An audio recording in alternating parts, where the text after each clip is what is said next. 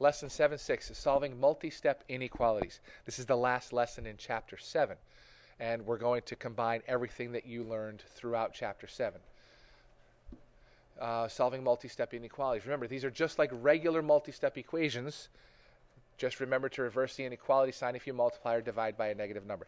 That is the only difference between these equations and the ones you did for your poster earlier this year. So the first equation, 2x plus 8 is greater than 24. We need to get the x all by itself, so we will subtract 8 from both sides to get rid of it. Because you're such advanced math students, what happens to the 8's on the left? Yes, of course, they cancel each other out. We have 2x is greater than 16. Now, 2x is greater than 16. It's a multiplication equation. We divide both sides by 2, and the 2's on the left cancel out, so we have x is less than 8. So, I'm wondering if you notice anything wrong with this. I hope you do, because it's actually not x is less than 8, it's x is greater than 8. I reversed the symbol to see if you would catch on. I hope you did. We divided by a positive number, so the answer stays the same. The symbol stays the same. It does not reverse. So, very important that you remember that. Thank you very much. Okay, moving on to the next slide.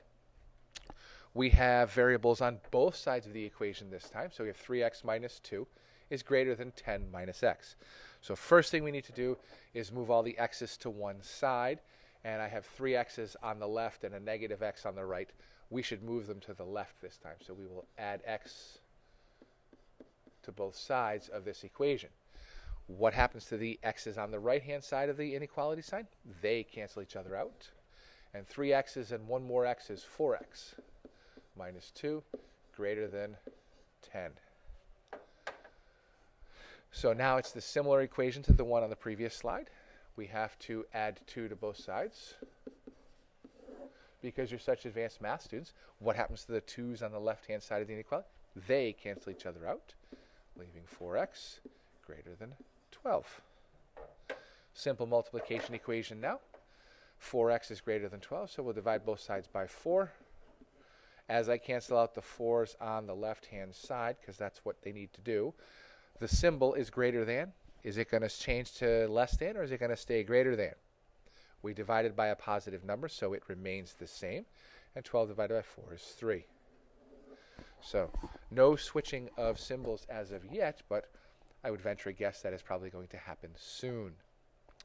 Here we have 4 minus 3n is less than or equal to 19.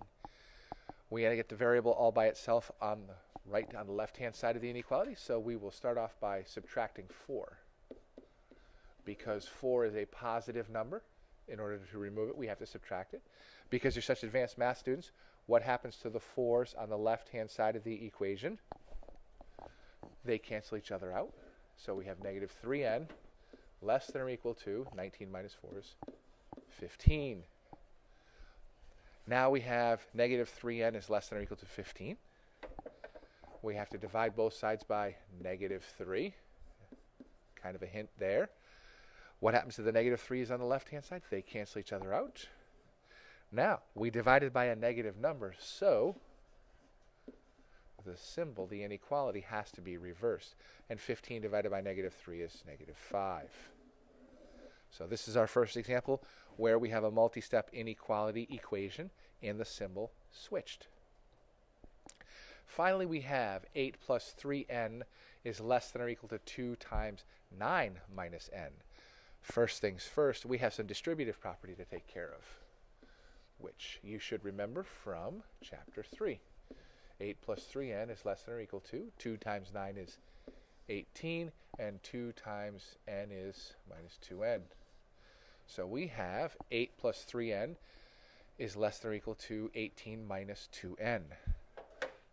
We want to move all the n's to one side. This will choose to move them to the left-hand side, so we'll add 2n to both sides. What happens to the 2n's on the right-hand side? They cancel each other out. So we're going to have 8 plus 5n less than or equal to 18.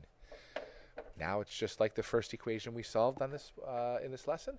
We have 8 that we need to remove, so we will subtract 8 from both sides. Very good. Because you're such advanced math students, what happens to the 8s on the right-hand side of the equation? Yes, they cancel each other out. So we have 5n is less than or equal to 10. And finally, we will divide both sides by 5. What happens to the 5s on the left? They cancel each other out. Now we divided by a positive number. Is the inequality going to reverse or stay the same? It's going to stay the same. So n is less than or equal to 2. So a little bit more work. Some of these equations can be lengthy like this, but not too much if you take them one step at a time. And finally, your homework is on page 357. It's problems 14 to 40, the evens.